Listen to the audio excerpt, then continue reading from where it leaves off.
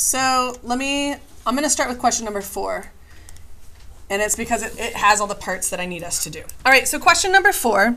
The tone of the author's elaboration about the special permission masters could bestow upon their slaves, lines 37 through 39, could best be described as.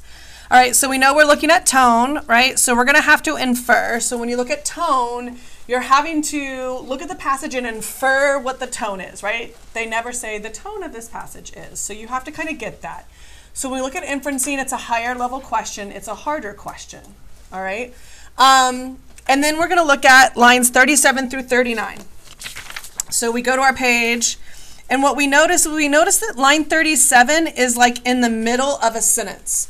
So when that happens, I read the whole sentence. Sometimes I read a little above it just to understand it, but this one I'm just going to read the whole sentence. So that starts on line 35 and does end on line 39. All right. She was a field hand, and a whipping is the penalty of not being in the field at sunrise, unless a slave has special permission from his or her master to the contrary, a permission which they seldom get, and one that gives to him that gives it the proud name of being a kind master. All right, so the very first thing we have to do when we read it is we go back, and you're going to paraphrase it. So, with a partner or somebody around you, I need a paraphrase. Now listen to me. There's a difference of summary and paraphrase. Summary is big idea. Paraphrase is, if I read that whole paragraph and you paraphrase a line, I can go pretty much to that line and go, okay, this is where they're talking about, right? So I need a succinct paraphrase of that sentence. Work with somebody around you, write it down right next to the question. Go.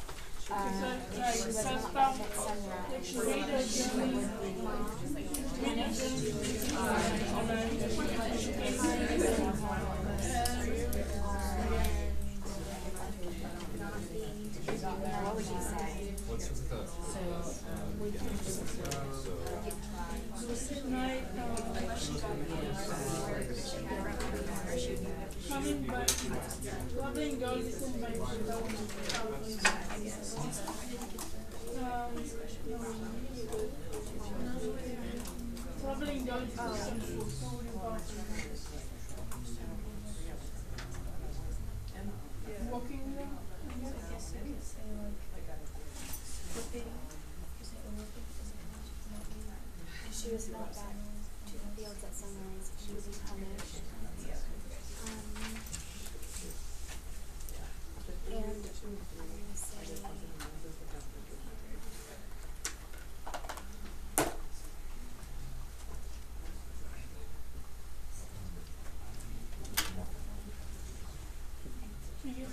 we ready? Okay. What was the paraphrase? What'd y'all say? Not everybody at once. What was the paraphrase? What'd y'all say? Renee, go for it. Okay, I said she worked in the field, and if she wasn't there by sunrise, she would get whipped, and if she didn't, the master would be claimed or considered fine. Yeah, good. Works for me. She being, I would just reference his mother. That's it. Okay? So what does a paraphrase do for me? When you paraphrase something, what does it show me? That you understand. So when we look at multiple choice, a lot of times why you get questions wrong is because you don't understand what you're reading. So we go back and we look at, okay, I'm going to paraphrase that section so that I can more closely read and understand why did I get this wrong originally, because I didn't read close enough when I went back and reread it. Okay? All right. Then the next thing we're going to do for this one, because we're looking at tone words and we look at the types of like answer choices, these are all types of like tone words, right? Or tone words. We need to define these. Each one. Now here's the reason why. When y'all did multiple choice last year, I know y'all did a little bit of like APMCs, right? Applied practice, which are the tougher ones. When y'all did those, did y'all ever feel like there were maybe 2 or 3 answers that you're like, it could be either one of these, or it could be all 3 of these, okay? A lot of times we talk about distractors, and we'll talk about that later, but the reason why we go in and actually, I allow you guys now to use a dictionary. We can't on the exam, and when we do the multiple choice test and stuff, you won't be able to. But what we do now when we go back is you're going to go back and define these words. Because what you'll see is your definition and understanding of it sometimes will be too similar, where the real definition, there's a nuance in the word or in the answer choice that makes it different from the other one, right? Or sometimes they're really close, and they're really close because they're both wrong, right? So that's why we're going to go in and define. I'm going to define these for you just to kind of speed up our time a little bit. So being strident means irritating or shrill.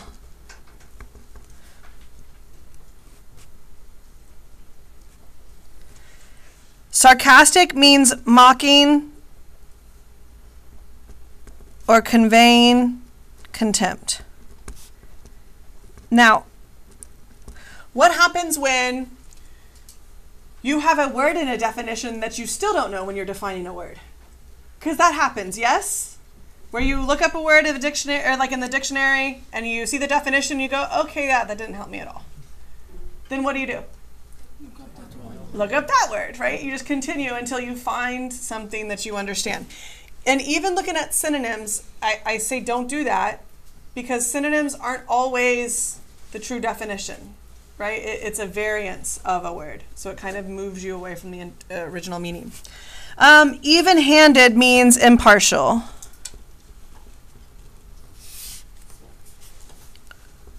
Wry means dry, mocking humor.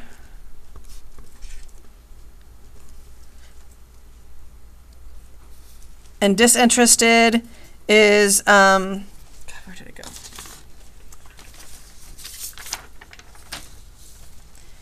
No attachment.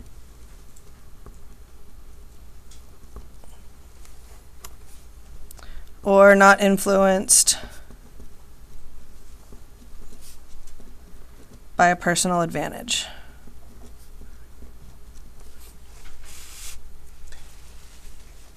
All right. So once we look at definitions, now we want to try to group. And you can't always group, but we want to look at trying to group like answer choices, either by their similarities, their tone, positive, negative, like what you think the definitions mean. You want to try to group, because what happens is when you group answers, obviously one group is right? One group contains the correct answer, one group does not. Does that make sense? All right. So when we're looking at this, what would you say is, thank you so much. Appreciate it. What would you say is, are there any in there that could be grouped together? Sarcastic and wry. Okay. So we're going to group these together. And for me, I'm going to go and do those last. I'm going to look at those last, because if they're grouped together, then I'm going to have to spend a little bit more time on looking at what is the true difference between the two. With our three remaining, A, C, and E, which ones would you say are ones that we would say, nope, that's not what he's doing. That's not his tone. Okay, so let's look at A. Okay, so strident. Why would you say he's not strident? And you cannot say he's not irritated. You have to show me, like, where are you getting that from, or why are you getting that from what he said? So why would you say that he is not, like, we're not getting this tone of irritation in that sentence? What would you say? There doesn't seem to be like a sense of urgency to make it stop. Okay, good. So when you're irritated by something, like it's so irritating that you gotta go, we've got to stop this, right? And it's almost as if at this point, does it bother him? Yes, but has he come to accept that this is kind of the circumstances that are? Yes. So we're gonna say no. So we're gonna code this and mark this one out. All right, what about C and E?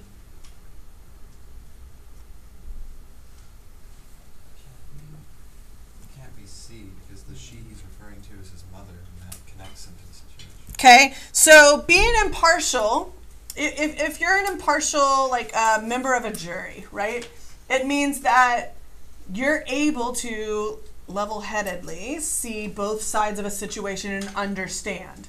And so absolutely, he cannot be impartial to the way that this woman's being treated, because even though they were separated at a young age for him, it is still his mother. So he cannot emotionally disconnect from her, okay? See, for me, I would kind of also connect C and E, because I feel like all C and E kind of relate to each other too. So do you see when I say, like, if you can group things together, you're grouping them together and going, okay, these are both wrong for this reason, or these could both be right for this reason. And once you figure out these could both be right, then you go, okay, what's the real difference between the two? So why would we say disinterested is not true? I would go back to your same example, right? The same reason. He's not disinterested because obviously it is affecting him in some way because it is his mother. Okay, so now we've narrowed it down to 2. What is the difference between being wry and being sarcastic?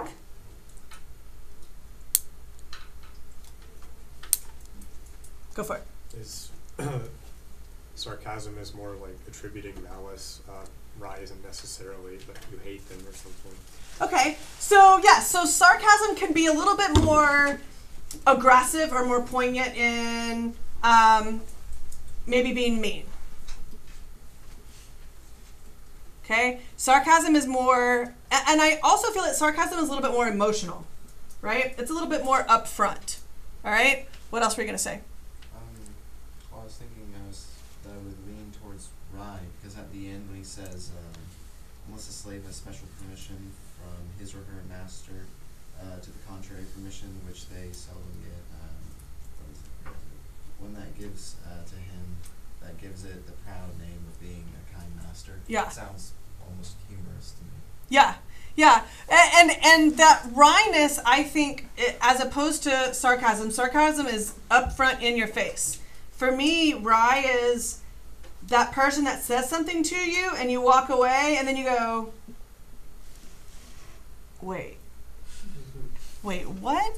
You walk away going, okay, that was mean, right? Like you walk away, like you go, and then you step away and then you go, oh wait, that was like, they jabbed me, right? So wry is a little bit more kind of underhanded, a little bit more like you've got to really kind of stop and think about it. Sarcasm is in your face, right? And yes, you said wry is because that contrast. So D is going to be the answer, and it is correct. And the reason it is D is because they talk about that, the idea of that kind master. And then I also think where he says to him that gives it, you have to stop and go, who's the him? Oh, wait, it's the master, right? He doesn't name the master there, right? Okay, so that's our process. Okay, fun. All right, so let me kind of give you a heads up of what you have to do on the other ones. All right, so for number 1, what I need you to do for number 1, and it's at the bottom of this page of your passage. For number 1, I need you to paraphrase, right? Because we have a reference to a line. And then I need you to code your answers, right? Like with an X of wrong. If you're not sure, you can put a question mark. And then I also need you to group them. And then I need you to tell me the reason for your correct answer. And remember, it has to be more than he's not being wry. You have to show me, like, give me an explanation of why. All right? So that's number 1.